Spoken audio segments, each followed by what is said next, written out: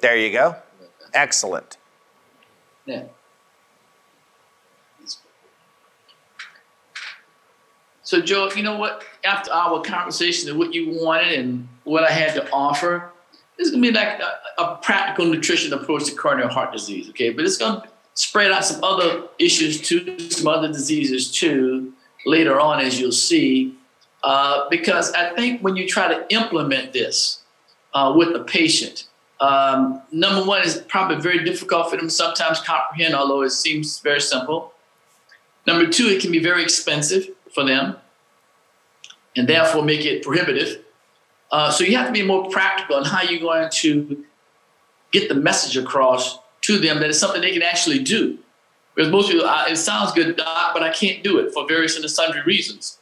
So as you're going to find out, there are places in the world, because we're really talking about health and wellness, okay, whether it be cardiac health and wellness, just overall health and wellness, because if you have overall health and wellness, your heart's working well too. And there are certain places in the world right now that have been found where centurions are really a large part of the population. Now, it's not everywhere for sure. I mean, the average lifespan in the United States is now 78.2 years. But there are places where you can see centurions not infrequently. And I'm going to share those places with you. And I got this from a guy who came to Louisiana College here in Alexandria in Pineville, I guess about 4 or 5 years ago. His name is Dan Buettner. And Dan shared with us, some of the audience may be familiar with this, blue zones areas, where people did certain things. He came up with 9 ways to live that promoted health and wellness. So when you're doing these 9 things, your heart is benefiting from it. Your immune system is benefiting from it. Your lungs are benefiting from it. Your brain is benefiting from these things. But at the same time, inadvertently, it is incorporating some of these nutritional supplements and that we're going to be talking about without them maybe even knowing it. And therefore, they benefit from the nutrition as a lifestyle rather than as a diet for long periods of time. So with that said, we have to look at what's the problem. It's a little big.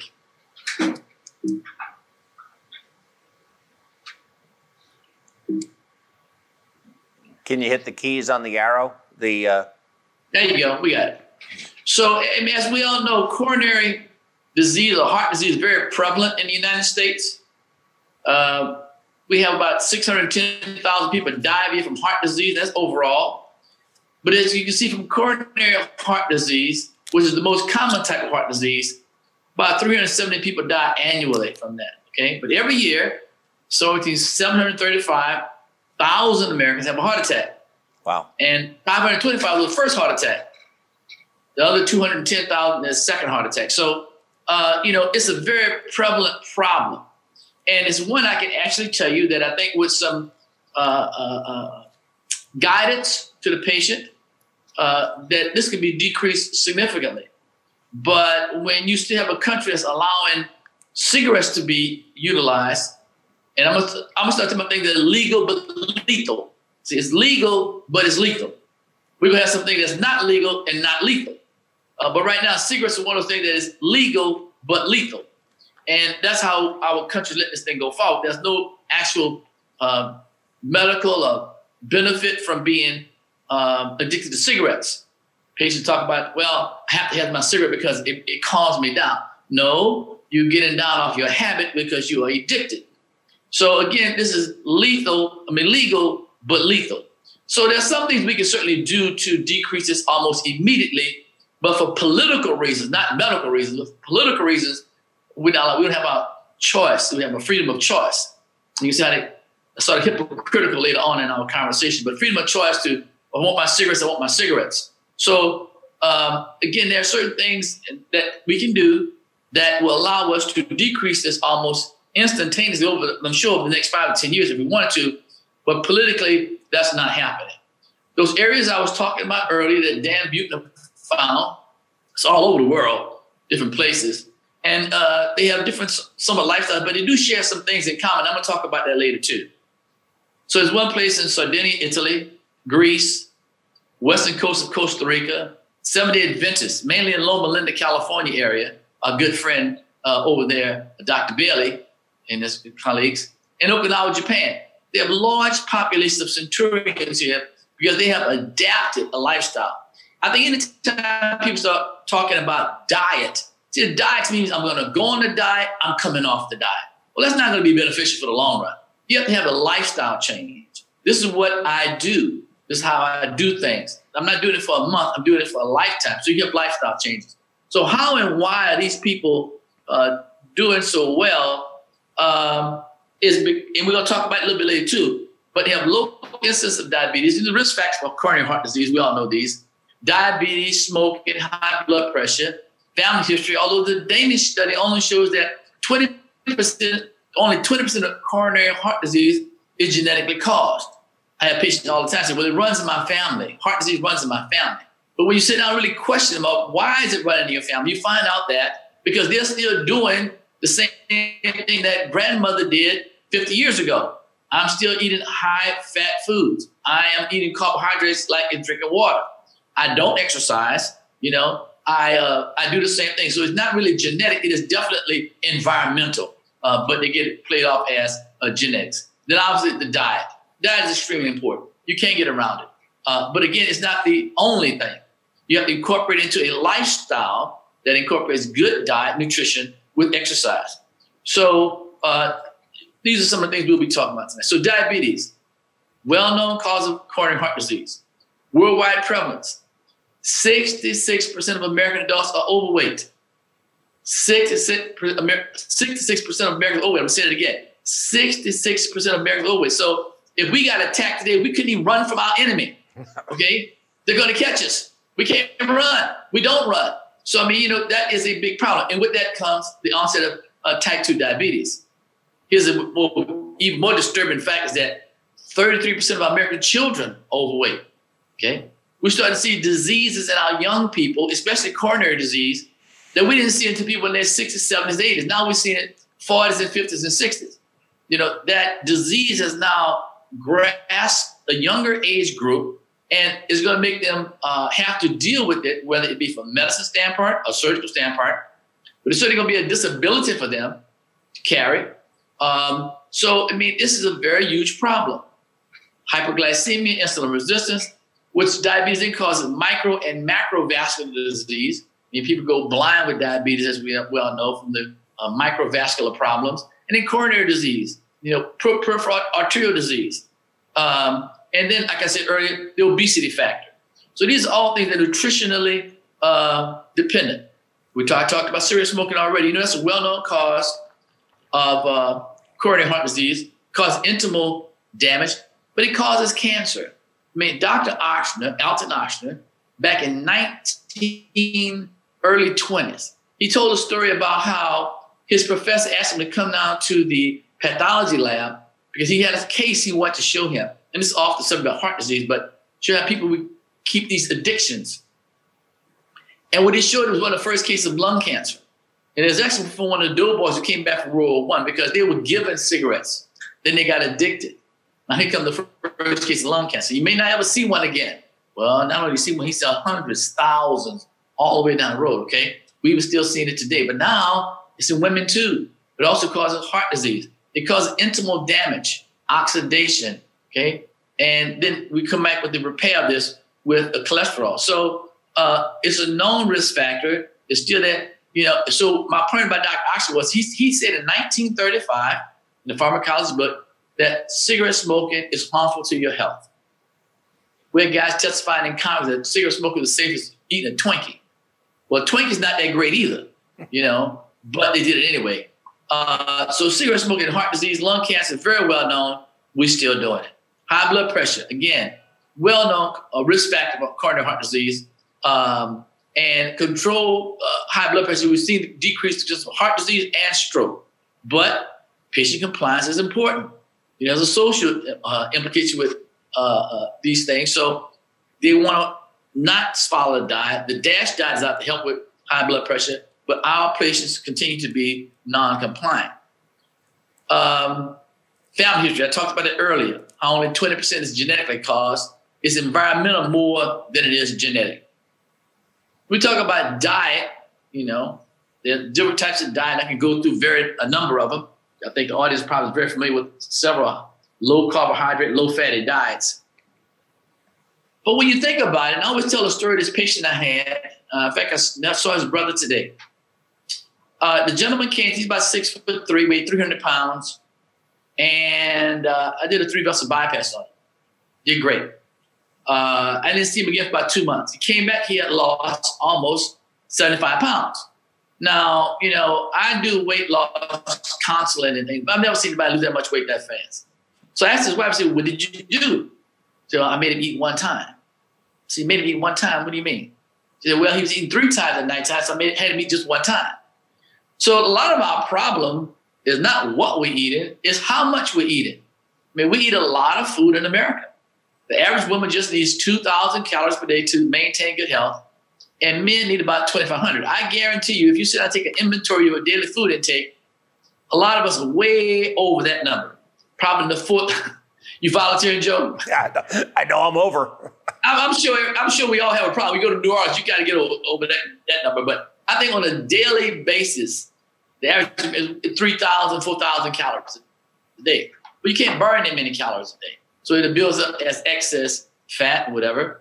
And it brings on diabetes, you know, brings on heart disease. So it's a cascade of things that takes you down that road that you can do away with. And if you don't think this is a problem, here's a slide I got from the CDC that shows the incidence of obesity as it changed from 1986 up into, I think, the early 2000s. As you notice, the states are going to get darker. As they get darker, they turn into maroon. The incidence of obesity is increasing. You know, there's a lot of things you can say that started this problem. You know, creating all these couch potatoes, the internet, people on phones. You see children on phones. They say they video it, but they're not playing. You know, they're playing these games on the video, but not really playing it to sweat. So they develop this sickness, I call it, of not benefit from true healthful things. So as you can see now, it's 2003, and the states are really getting dark. You can notice the southern states always turn it first. You know, they'll go lose in Mississippi, over 30%. And this is a patient being obese. So, I mean, it's a national problem. But what I want to show you here pretty soon, you're going to see that as these numbers increase, it also, that's 2010, so that's 8 years ago. It also goes in direct correlation. Notice where the dark redness on the calendar is, on the states are, to the incidence of heart disease. Still in the southern belt. You can see where we are, Joe, right in the middle of Louisiana. We're right in the middle of the boot right there. High incidence of obesity, high incidence of coronary heart disease. So there's a good correlation there. Also, so it's with diet, lack of exercise. Notice the western states, not so much. So what is the real problem? The real problem is very simple. There's two complex entities that we can attack as well as treat. And I'll get to that later too on what I'm thinking about that, but it's inflammation and oxidation. These are the two entities that causes the damage internally, especially on our arteries, that then become repaired, okay, by foam cells. Cholesterol causes the plaque and causes the blockage. Therefore, it causes ischemia in certain different areas, whether it be the brain for stroke, heart for heart attack, the legs for not getting enough gangrene and claudication. So inflammation, oxidation. And I think everybody understands what these are, but just to go real quick, okay? You think about oxidation,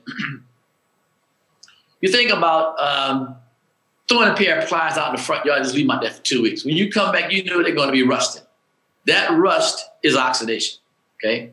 So this is what happens inside our bodies when we do things like cigarette smoking, high fatty diets, high carbohydrate diets, no exercise. We start to rust on the inside, so to speak. That rust in our situation is called plaque, okay? So as we do this, it accumulates. Now we're having disease in these blood vessels. Again, whether it's the eyes, the carotid arteries for stroke, the heart, or the lower extremities for peripheral arterial disease. So there's oxidation. And like I said earlier, we start to see it in younger and younger patients. who we didn't see this before. I mean, I've been in this practice. I just celebrated my 40th year graduate from medical school. Wow. So over those 40 years, I've seen this progression backwards of disease. So instead of us getting rid of disease, it's being developed in younger and younger patients. I'm sort of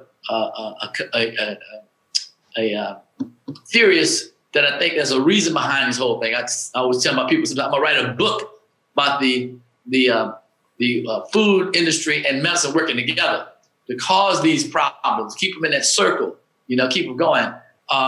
But oxidation, what happens, right? The inflammation, again, is a damage. It's happening to inside the body when it's exposed to some type of foreign materials. Now, in this situation, it could be viruses. It could be, again, high just proteins from foods that we're eating. But as inflammation takes place, it causes damage on the inside of our bodies.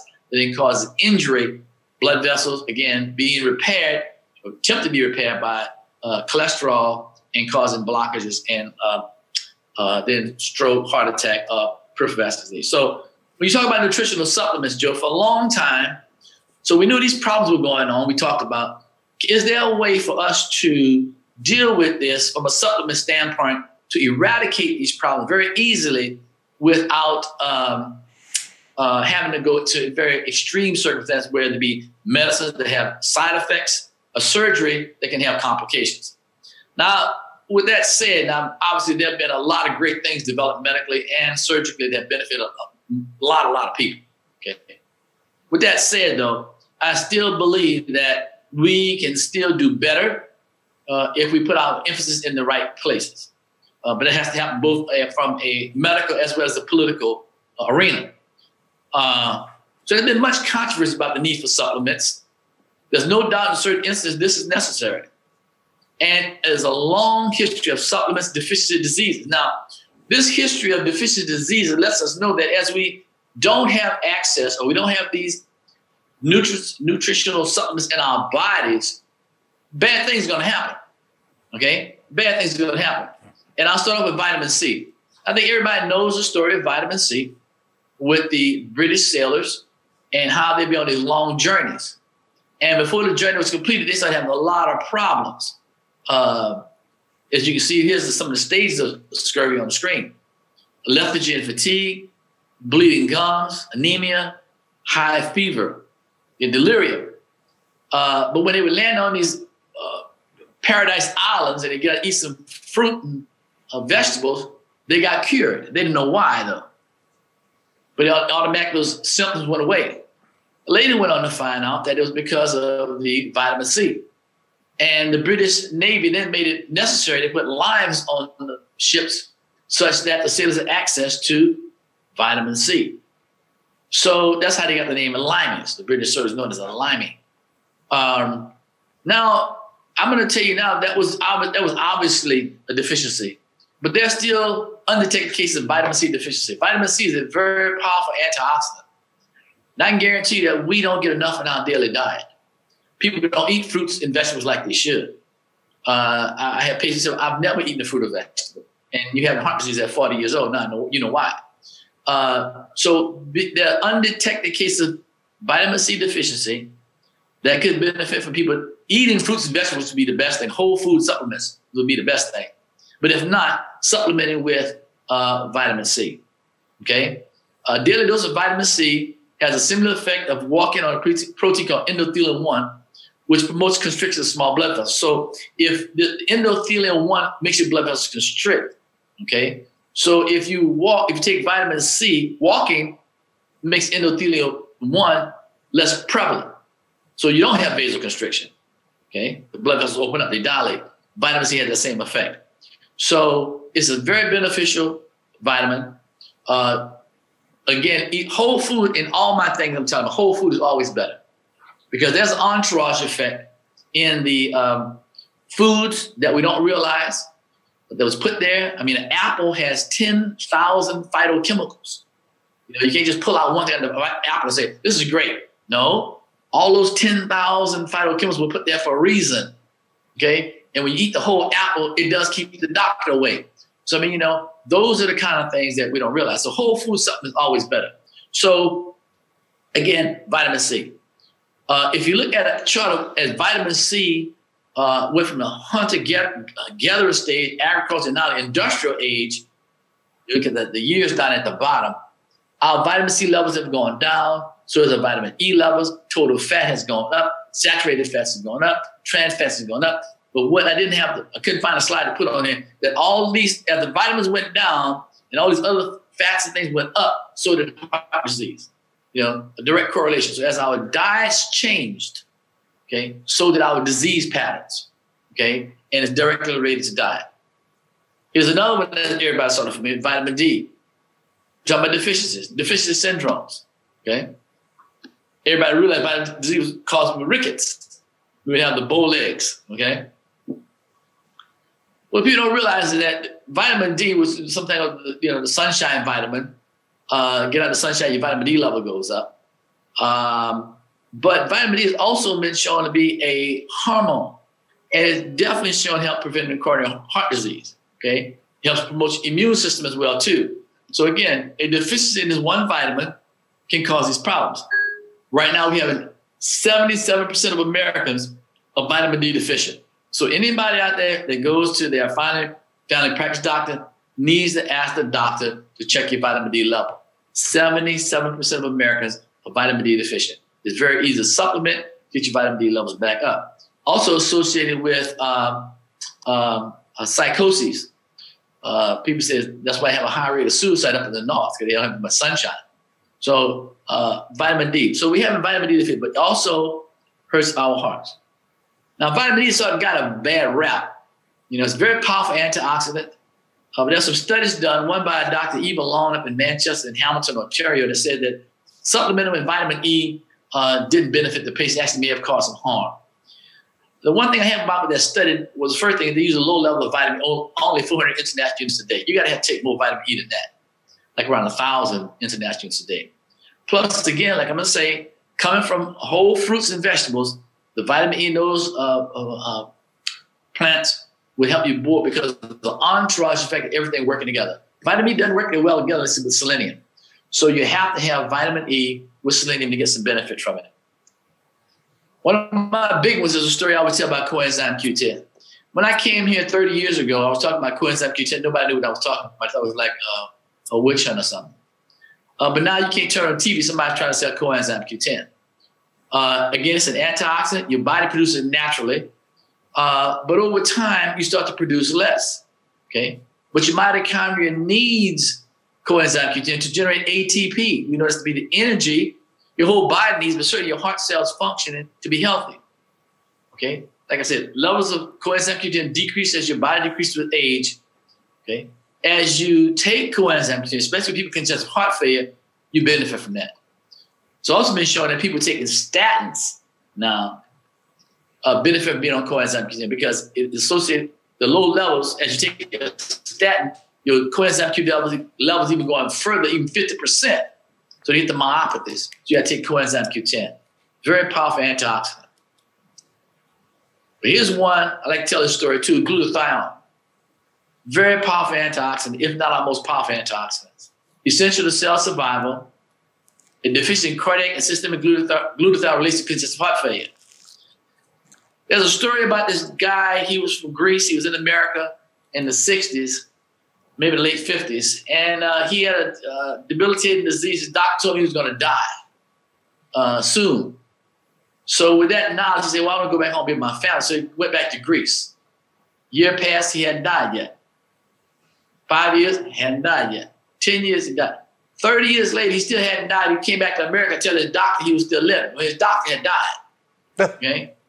So you went and look at it. He was eating a stuff called purslane, which is a Greek plant that's high in glutathione. Helps produce glutathione. They eat it in everything. Salads, any meats they do, it's everywhere, like our lettuce. But he benefits from having the glutathione levels increase. Again, helps with the energy production, ATP, and he lived a long, healthy life after that. Again, that's in Greece, the area I was talking about earlier, for one of those blue zone areas. Curcumin.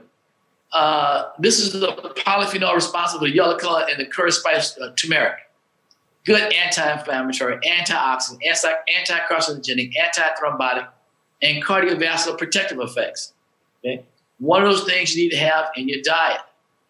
It can attenuate Adriamycin-induced cardiotoxicity, okay? And it can prevent cardiovascular complications. Again, one of those nutrients and supplements that you need to have in your diet. Here's another one that's come out recently saying that if you don't have enough NAD, you're going to have a problem. It impacts your cardiovascular system directly, indirectly.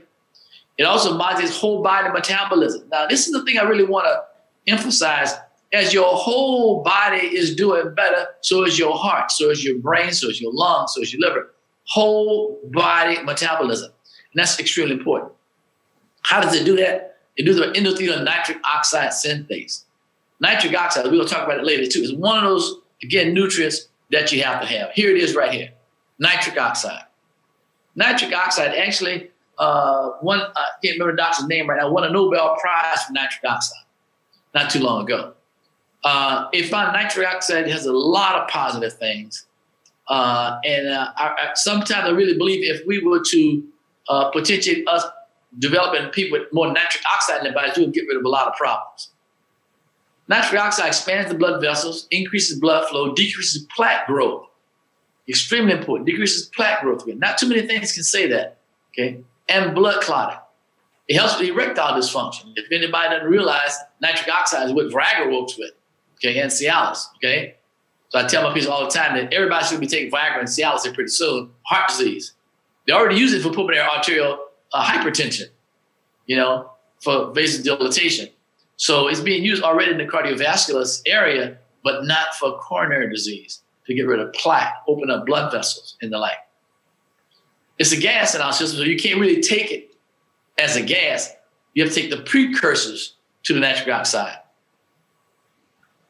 Where can you get a lot of precursors to that? It would be in dark chocolate, not milk chocolate, dark chocolate. Citrus, pomegranates, walnuts, arugula, spinach, watermelon, and beets in particular. Matter of fact, there's a company that sells a beet powder you can take. I can tell you I drink it every morning. But again, to increase your nitric oxide levels in your body. That's very important. But again, you can do all this preaching if you want to, Joe, but if the patient does not become compliant, you preach to it's not going to do any good. Like I said, life expectancy for America today is 78.2 years. But this year, over 70,000 Americans reached the age of 100. So what are they doing that most Americans not doing or won't do? Okay, and I emphasize more on won't do. They can complain about the government and whatever, but like I tell people, when you go to the grocery store, I don't see anybody standing behind you from the government saying, you need to buy all that bacon. You need to go get all those cookies. There's nobody, it's a choice you have to make. You have a choice. So exercise that choice as you go shopping, okay?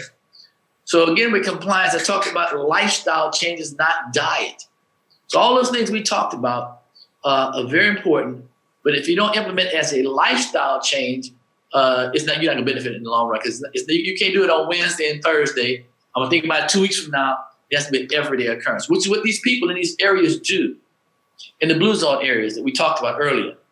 So they have incorporated a lifestyle that they do things that they normally do. It's not going out the way to do this for them. This is what they live, how they live, okay? So there were 9 things that they do that they benefit from. And one is they move naturally. They don't have exercise gyms. They don't do that kind of thing. The sheep herder in Sardinia, he walks about 5 miles a day herding sheep.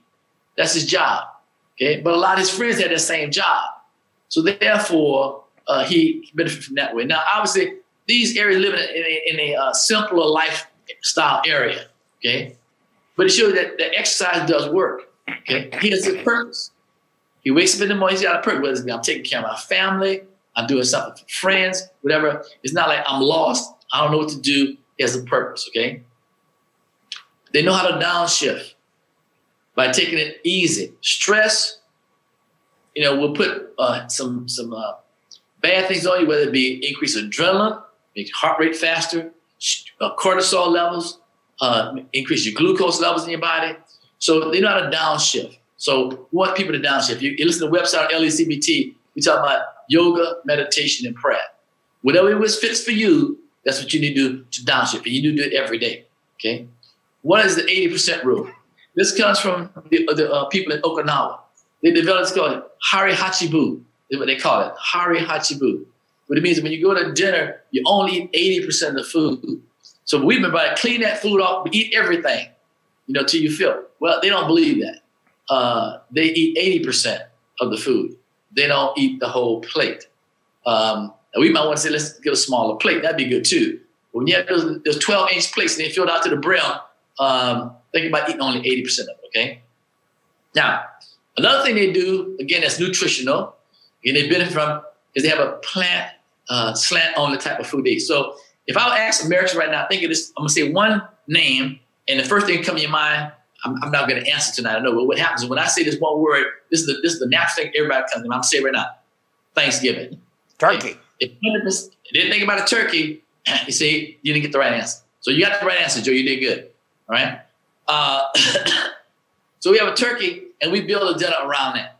Well, in these areas, they don't have a turkey. They build up food around the plants that they have. They have meat around it. So they have a plant slant to their diet. Actually, they eat about 4 ounces of meat, maybe 2 or 3 times a week. That's about a deck of cards. 4 ounces, about a deck of cards. So 4 ounces of meat, about 2 or 3 times a week is what they can consume. They're not teetotalers, except for the Seventh-day Adventists. Those are the only ones who are teetotalers. They do drink wine. So they benefit from the polyphenols, the resveratrol in the wine, okay? But they don't overdo it, okay? Teetotalers and people overdo alcohol are the ones who get hurt. They're in the middle, 1 to 2 drinks a day, mainly wine. The group in Sardinia has a special wine that's called Cannabidiol, okay? Cannabidiol. Matter of fact, I got one of the local wine dealers here in town to stock that, so I can send my pictures over. They can get it at the place here in town. You go to your wine people expert too. It's called Cannabidiol from Sardinia, Italy. Okay, they put loved ones first. Okay, they don't send the old folks off to the nursing home. They keep them there and take care of them. And usually they live in a long time. They still can work. They have things they can do for the family. They're very helpful. Okay. They shift belong. In other words, they're still keeping that thing with family. The Okinawans, they have a tribe, a group of people that from the time you were born, that's your group. That's your support group until the time you die. So you have these friends all the way through. I can tell you right now, I don't have 4 friends from childhood that I call on the telephone right now, and that's my fault. But they do that. That's another big thing. And it being the right tribe. Again, the whole thing about having a purpose, being with family and the like. So all these things together. So if I tell you right now, take vitamin C, you're going to live forever, that's not going to happen. Take vitamin D, you're going to live forever, it's not going to happen. It's a more consuming lifestyle that you're going to need to benefit from it. And you want healthy lifestyle. So we talk about nutrition and heart disease, it's more than that. Your hearts have to be happy and it can be healthy. So, but at the same time, you can't be happy and smoke cigarettes, eat donuts, don't exercise, whatever. That's going to be an unhappy heart, whatever. So, and then so I'm going to tell you, you have to inventory your lifestyle. Take those 9 things, inventory your lifestyle, and see where you are on the map as far as keeping yourself healthy and happy. And you have a happy heart. So I think you want to stop right here, Joe, for a little break. So, yes. Well, let's get into some discussion. Jennifer Warner, a perfusionist whom I've known for at least the past 12 years, said, so, Dr. Jones, working in the operating room is basically going to kill me. No sun, no natural movement, high stress, and no wine at work. If you live in an operating room like that, the answer to that question is yes. Again, you have to make the effort to build in some time for yourself. It's extremely difficult. I can tell you, I'm fighting it all the time myself. But it's necessary. Stress in the operating room, donuts in the doctor's lounge, the soft drinks there, the no sunlight. Yeah, that's deleterious to our health.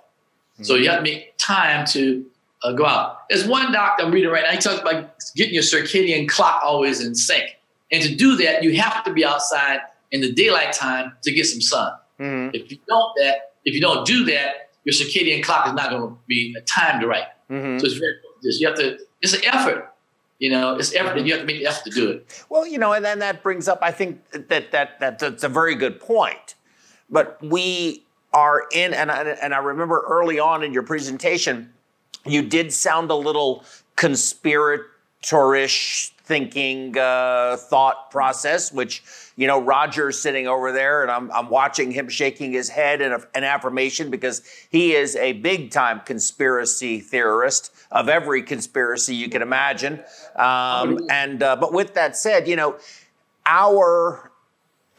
expectations of society, our employers, whether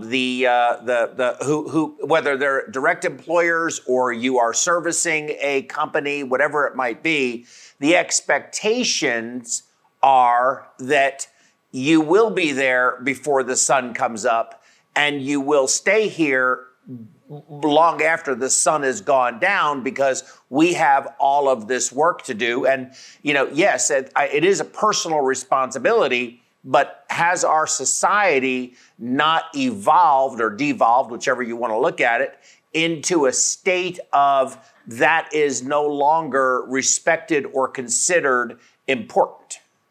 I think you're right about that. But, when you look at companies like, and I'm saying this, I've read about this, I haven't experienced it myself or seen it myself, companies like Google and Yahoo and those places who put these things in place for the people at work, these gyms at the place for people at work.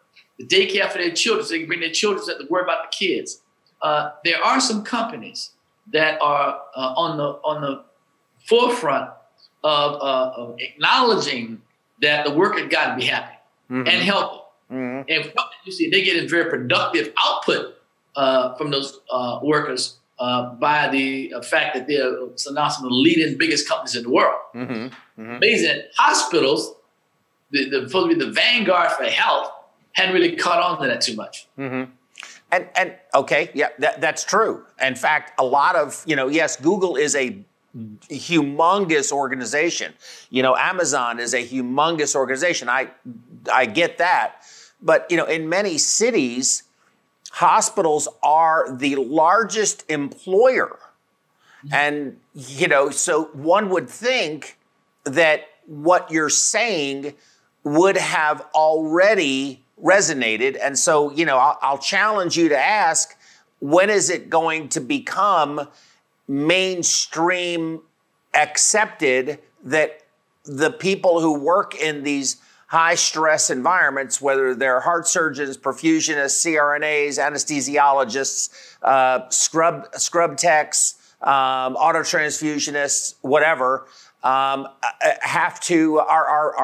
basically shortening their life because of their job.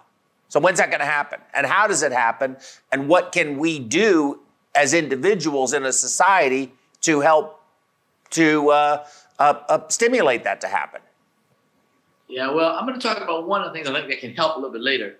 Mm-hmm. But again, it becomes a political and a financial thing. I think unless it becomes expedient for the entity, whether it be a hospital, a business, to them, then we're probably not going to see that too soon. Well, you have taught me a couple of things. I remember going around with you when I was working with you, and on your higher risk patients, you would start them on coenzyme Q10 and a couple of other things with a cocktail before you took them to the operating room in 24 to 48 hours. So, right. Can you elaborate a little bit on that, or are you still doing that? And have you anecdotally seen benefit? Oh, definitely. Like I said, I've been doing that for over 30 years. Actually, I got that idea from Noel Mills, who was a fantastic surgeon down in New Orleans. Yeah, did your mom's surgery? Yeah, that's right. Exactly. That's right. 6 vessels. Yeah. 1989. Yeah. And lasted 20 years. Yeah. 20. Yeah, she never had another cardiac cath. Never had another echo. She broke her hip and died at 87 from the complications of that. Her ejection fraction was 65%. Mm-hmm. Did she change her lifestyle after the heart disease? Yeah, well, she was diabetic, been for a long time. So she got that more in control. Mm-hmm. And it helped a lot. Well, my brother-in-law is a doctor, and she lived in the hospital, so that helped out too. So sure. But my cocktail that I use, Joe, I call it initially I call it my myocardial enhancement package. Okay, now I call it my voodoo medicine. But yeah, it's a combination of things that when I see a myocardium in trouble from a low ejection fraction, have been stunned, I want to give it something to boost it up. You know, and these things I know can do it, because if we develop more ATP in the myocardium, that's going to help us when we try to come off bypass. So one, I do things like it's coenzyme Q10, it's vitamin E, it's vitamin C, it's L-carnitine, and I give some intralipids IV for fuel as well. 20% intralipids. Hey, Roger, can you open the phone lines? I forgot to do that. Okay. I'm sorry, Dr. Jones. We're going to put a message up that the phone lines are open. I forgot to do that, but go ahead. So can you give that cocktail one more time? And I'm so sorry. Yeah, no problem. So it's coenzyme Q10, vitamin E, vitamin C, acetyl L-carnitine, and I get some IV intralipids. Okay, and I trade it for 24 to 48 hours. Again, as a measure of boosting the metabolism inside the heart for generating ATP. And I got to tell you today, Joe, it might be somewhat anecdotal, but every patient I've given it to has done well. Well, that's important. I mean, I think anecdotal evidence is compelling. You know, especially, I mean, if in my view anyway. So I had another couple of questions while we wait until the signal goes through. There's a little delay, so it'll take about 30 or 60 seconds for people to see that the phone lines were opened. Can we talk a little bit about, can you overcome these bad habits if you don't change the bad habits with these supplements? In other words, if you're maybe minimize some of them a little bit. Let's say you're at 100 of just bad diet, bad habits, but you go down to like 90%, but you add these other things that you're talking about nutritionally. Yeah, it's not going to work. Not going to work? No. Hello, you're on the air. Yes, this is Adam Mertens from Columbia, Missouri. Hey, Adam Merton. Adam Merton from Columbia, Dr. Jones. Okay. How are you? Okay. Good. I'm curious as to what would you consider to be the number one contributor to high cholesterol? High cholesterol? That was the question. Yes. What would you consider to be the number one contributor to elevated cholesterol?